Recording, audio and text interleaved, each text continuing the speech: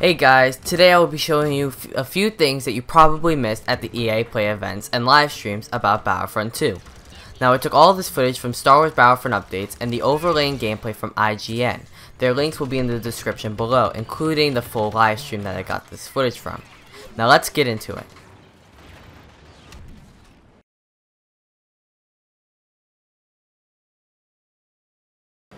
Droidekas. Alltså, vad kan you say about those? I love Droidekas. They are some of my favorite characters in the galaxy. It's always going to be like the best part and also the worst part of working on Star Wars is that we do not define the world that we're building. It's already defined for us, and it's been defined for 30, 40 years.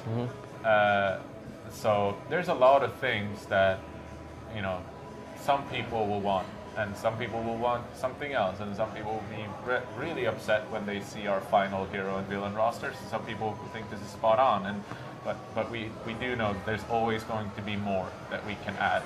So, you know, like it's tricky, and it's the worst part when, like, you know, certain things will not make it in for launch. However, everything post-launch will be free. Yeah. It's just if the community rallies around certain characters, certain planets, certain, you know, whatever they want, then we will try to bring it to them as quickly as we can, as much as we can, and that's just one of those things. Yeah. You know, I'm not going to go out and say exactly what's going to be in for launch or not. Like, it's a little early still, but the Droideka in particular, we love it. It's tricky because, you know, it's a very unique thing with you know, it can foot plant, and it also needs to roll up into a ball, and it's we'll see how much we can get, but I think, you know, this Battlefront 2 is very much a statement of... Alright, so the first thing, Droidekas. As stated here by Dennis Bromfield, the lead designer of Star Wars Battlefront, he says he'd like to see and hope that they'd get in the game. And I'd be very satisfied by just even seeing one. Now, gameplay wise, I think they'd work great with the bit of gameplay that they've showed us from Battlefront 2. Constantly upgrading workloads. Yeah, they wanted to see some updated rolling mechanics. Oh yeah, I'm gonna make sure to roll the next game. Because that's something I noticed. Now the roll is actually to escape and not to roll around so quick that people can't hit you and they shoot. And you can't fire during rolling either. Yeah, exactly. There's like there's a lot of people watching. Oh, here's the combat roll, by the way. This is how it looks. So as you can see, it's slower than in the previous game, and you can also do it in all directions, right? You can do it backwards. Oh yeah, here the camera is a bit too close. You can see here. So that would, let's see what happens if I try to shoot, and then yeah, like perfect. You can't actually roll sideways and just shoot, because that's how it looks in, at least on PC right now. People just roll sideways and shoot each other. Yeah, at the same time, even though it's like, how does a B1 battle droid manage to roll? It's such a legacy, and it's been part of Battlefront from the beginning. So we felt really strongly that like rolling needs to be a thing. That's what you do when you play Battlefront. So we just make sure that we improved it and made it as good as we can. Updated rolling mechanics. This I'm so happy about. Being able to roll in all directions will make the game look and feel a lot smoother in the hands of the player, especially if it doesn't lag. Hopefully we won't have that problem for console players in the next game, because you guys know how much I love rolling. Like, for each era we'll be able to spawn in. I'm not sure really what it means with that question. There will be more heroes you can play than the ones we're playing right now. And you will be able to play with more than just 2 active heroes at any point too. Okay, on each team? Yeah. Oh, do you have any idea about the cap? Like, so to make sure it's not like 50% heroes and... It will probably never be 50% heroes, no. at least not in Galactic Assault, but there will be more than 2 on either side. Okay. Yeah, I feel like that's in the old game that would be so annoying, but here it's fine because they die pretty quickly if you aren't careful. Multiple heroes that are active at the same time in 40-player game modes? Now that's what I wanted to hear. The only way in Battlefront to get multiple heroes in a Walker Assault match is by glitching the game. I believe it will bring a super fun element to the game.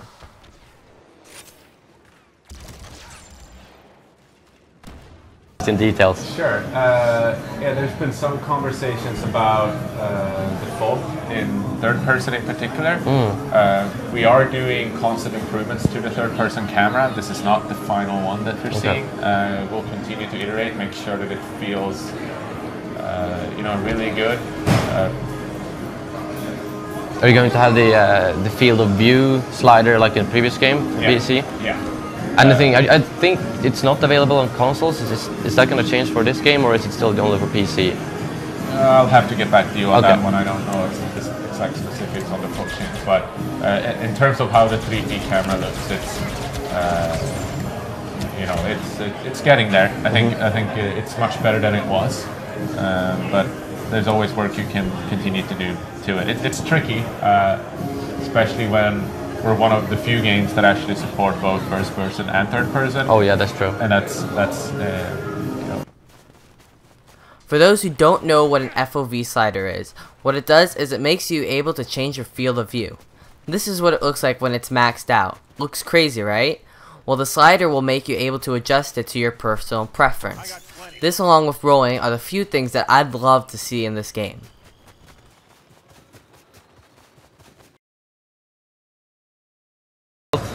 And that's one thing I love so far about the class system, that use melee. Oh what? Oh, it's not. Sorry. Okay.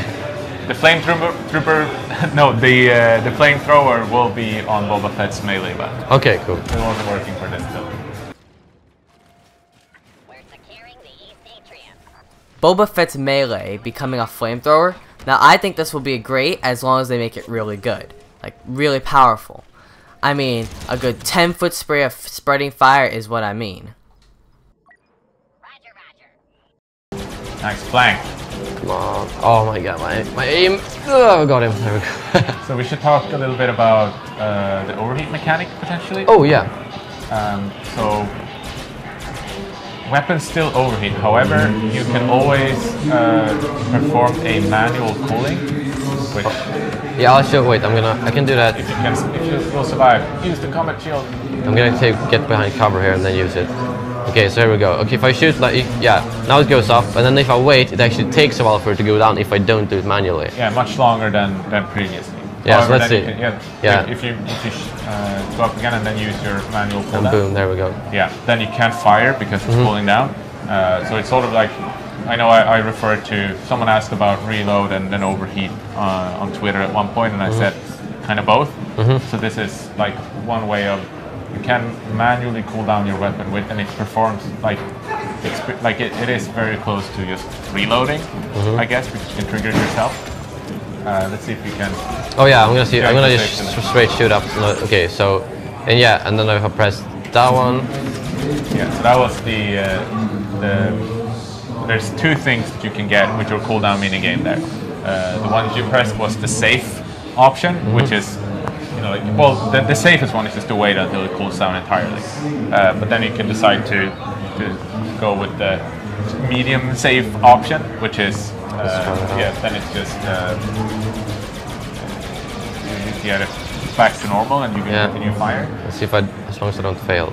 There it should be. Yeah, if you get the weapon, then now you can fire as much as you can for a brief period without it overheating at all. So it's just another part of making sure the blaster combat feels deeper, feels like there's a larger skill gap between players, and there are things that you can do to really become quite good at just handling a blaster. Yeah, and something I can note that I noticed when playing is that, like the specialist, if you use the cooling flush, it goes down really quickly. Whereas if you, come on, nice. Whereas if the heavy takes a lot longer to go down. So I'm assuming you're gonna tweak, because that's another thing that makes the blasters feel a lot different to each other. Yep. Totally. I like the updated and more complex overheat / reload system, because it not only gives you different options to suit the fight you're playing, but it rewards the better players with a better chance of getting more kills or even just winning a gunfight.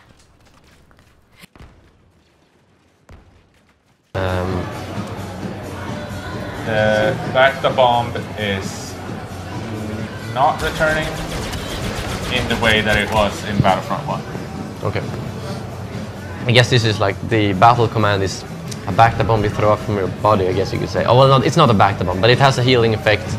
There we go, vulture Well, droid. it's not. It doesn't have a healing effect necessarily. It has a health bonus effect in that. Even if you're down, if you're at 30 health and someone does a battle command, it will just give you 50 additional health, no matter what. Oh, okay. So So it doesn't trigger the quick regeneration for... Okay. Get triggered, all you back to haters. I can't wait to see all of this added in the next game. I think it will come out great even with the nerf. Well, thank you guys for watching. Make sure to drop a like if you did enjoy and learn something new.